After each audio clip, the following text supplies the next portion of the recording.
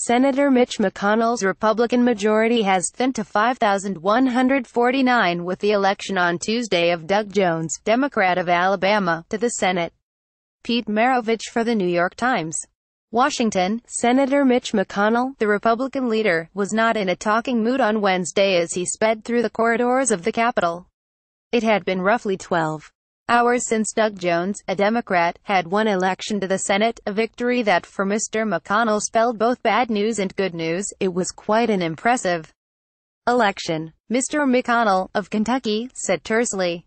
It was a big turnout, and an unusual day. The election of Mr. Jones, the first Democrat to win a Senate seat in Alabama in 25 years, will have significant consequences on the national level, making it more difficult for Republicans to enact their legislative agenda and opening, for the first time, a possible, if narrow, path to a Democratic majority in the Senate in 2018. For Mr. McConnell, it has very immediate consequences. It reduces his already razor-thin majority in the Senate to 51 from 52 votes. But it also relieves Mr. McConnell of a huge problem having to deal with Roy S. Moore, the unpredictable Alabama Republican nominee, whose candidacy was tarred by allegations that he molested a 14-year-old girl and made UAL advances toward other teenagers.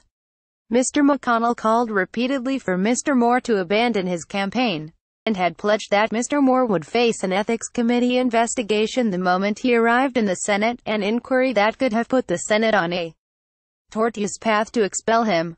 Mr. Moore, a deeply polarizing former judge who is aligned with Stephen K. Bannon, President Trump's former chief strategist, would undoubtedly have given Mr. McConnell hikes on policy matters, as well.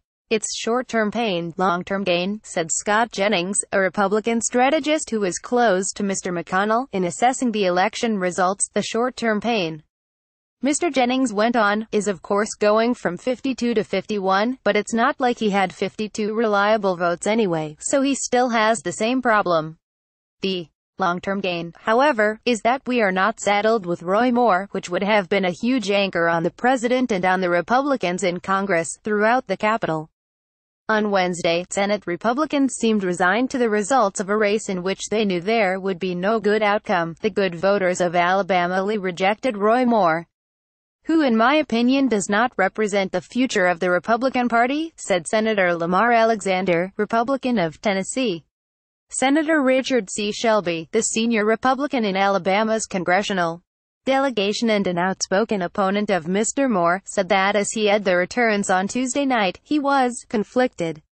Mr. Moore's loss would cause Republicans to lose a Senate seat, but Mr. Shelby confessed to feeling relieved, and said he was proud of the people of Alabama, telling reporters, "I believe they chose principle over politics." Senator Richard M. Burr, Republican of North Carolina, tried gamely to make the argument that life would be easier for Mr. McConnell with Mr. Jones in the Senate. "I think it might be easier to manage a 51-seat majority than a 52. Mr. Burr said. "You've only got one person to leverage, of course. With a one-seat majority, any one of the 51 Republicans becomes that person who may need leveraging." Senator Chuck Schumer, the Democratic leader, held a news conference on Wednesday urging Republicans to delay final votes on the tax bill. Tom Brenner, The New York Times. Senate Democrats, buoyed by their upset victory, demanded that Republicans delay the final vote on a large tax overhaul until Mr. Jones can be sworn in. Senator Chuck Schumer of New York, the Democratic leader, called on Mr. McConnell to hit pause on the tax vote. Mr. McConnell has no intention of doing so. It would be wrong for Senate Republicans to jam through this tax bill without giving the newly elected senator from Alabama the opportunity to cast his vote, Mr. Schumer said. Mr. Schumer cited precedent, the 2010 election of Scott Brown, Republican of Massachusetts, to the seat that had been held for decades by Senator Edward M. Kennedy. The Senate was weighing President Barack Obama's healthcare bill at the time, and Democrats delayed the final vote, even though Mr. Brown's election cost them their 60-vote filibuster-proof majority.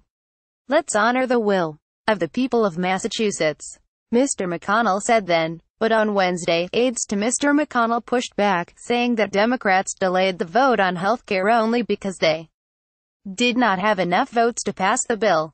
Ultimately, Democrats solved their conundrum by skipping negotiations on a final health bill between the House and Senate and forcing the House to accept the Senate's version of the Affordable Care Act, which had cleared the chamber before Mr. Brown's election.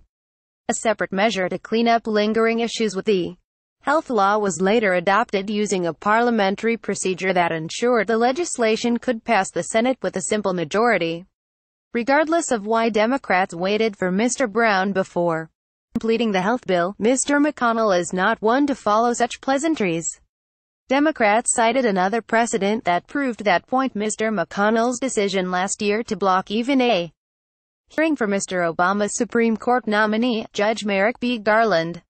At the time, Mr. McConnell said the vote should be delayed until after the presidential election, saying the Senate should let the American people decide the future of the court. It seems to me that, rather than continuing to force through this rough-hewed, one-sided tax bill, it would make more sense to take a step back and to reconsider a bipartisan path and to allow newly elected Senator-elect Jones to be a part of that debate, said Senator Chris Coons, Democrat of Delaware. But if Mr. McConnell withstood pressure to even consider Mr. Garland for 10 months, he is unlikely to buckle to pressure in the coming days. Republicans plan to vote on the final tax measure next week and are determined to send the bill to Mr. Trump by Christmas.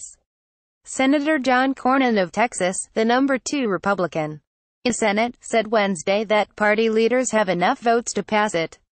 Mr. Jones cannot be seated in the Senate until officials in Alabama certify that he has won, and the Alabama Secretary of State, John Merrill, said the vote would be certified on December 26 at the earliest, and possibly as late as January 3. Mr.